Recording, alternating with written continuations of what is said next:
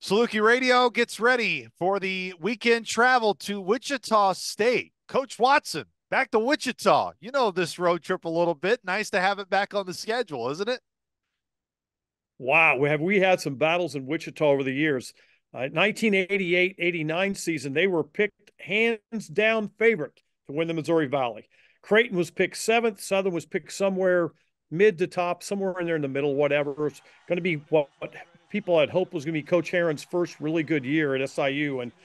And man, I'll tell you what, it's why you play the game because the season played out. The conference tournament was at Wichita. It was a foregone conclusion. They were going to the tournament. They were getting a high seed, and they were going to do some damage in that tournament. Except they got beat in the first round of the tournament at home.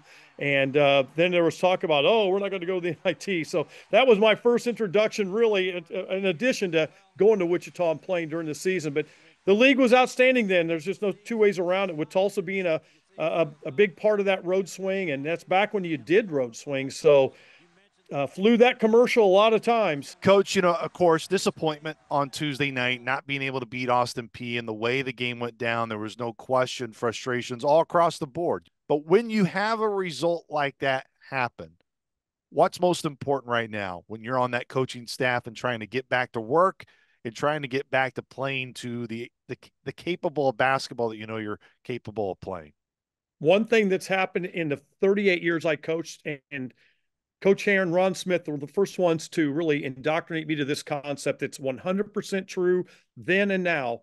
Nothing's ever as good as it seems. It's never as bad as it seems. So you watch the film, you'll see, hey, there were some better things than what my gut said when I couldn't sleep that night. So you watch the film, you learn from it, you put it away. On the flip side, you look at Oklahoma State game or a game like St. Louis U, you watch the film and you realize, oh, we weren't quite as good as I left the Banterra Center thinking we were. It's never as good, never as bad. You watch the film, it's sports, and then you move on. Coach Watson, it really changes by the minute in terms of what could be expected with the two-time transfer. We saw it with Noah Finsky, unfortunately, in football this year for SIU.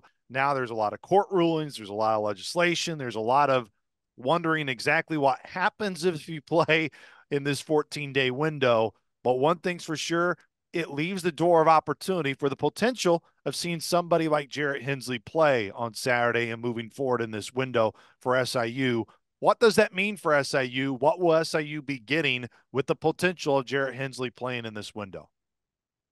Well, Jared Hensley gives them the fourth big guy. And we talked about how important the big guys are in all three aspects. Certainly in their scoring, they've got to be somewhere between 23 and 28 as a unit.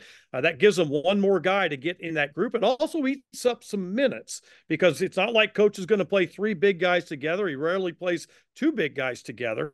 But the other part is defensively, it gives them some more length, a guy that's a little bit more versatile and how Coach Mullins and their team likes to play. But the third factor that's really key, that's something I haven't seen the few times I've watched them practice, and we won't know until there's a couple of games to go on. How does Jared Hensley rebound? How does he block out? How does he clear space? How does he create opportunities of getting position to go use his length and get rebounds? Can he get a loose ball? Will he get on the floor? Those are things you don't know. If he does those things, he's a big help. What stands out about the Shockers in your eyes?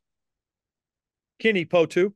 He's the 6'10 guy that anchors the middle and makes everybody else good. And no doubt about it, there are going to be a couple of good players by the name of Xavier in the Charles Koch Center on Saturday. And excited about seeing that. Certainly Colby Rogers, their transfer guy from Missouri. We'll see how that helps or doesn't help them. It helps their rhythm, disrupts them, maybe the same as Jarrett. But yeah, the big guy in the middle, I think, is really thing. I think that's always been the big factor with Southern this year. When you think about James Madison and the different games that they played. So Botu's a guy that leads them in rebounding. You know, second rebounding is Dolan Original from Missouri State. He's their second leading rebounder at 6'5". He's mainly a three-point shooter, but he's getting a bunch of boards. Biggest keys to the game from a Saluki perspective that have to go well to give Southern a chance. Well, 69 points is a number that Wichita has in two of their losses. They were 69 and I think 66. So Southern's got to find a way somehow to keep them under 70. Southern's been good about scoring the basketball. They can get those three groups of guys can score, the bigs, the veteran guards, the young guards. They've got to score 70 and more. They cannot be intimidated about what they're going into. They've got to relish it, love it. They've got to have an absolute, they've got to have a tough minded, us against the world mindset. But man, we just covered it a second ago. They have got to rebound and get every single loose ball because that's how you beat the Shockers.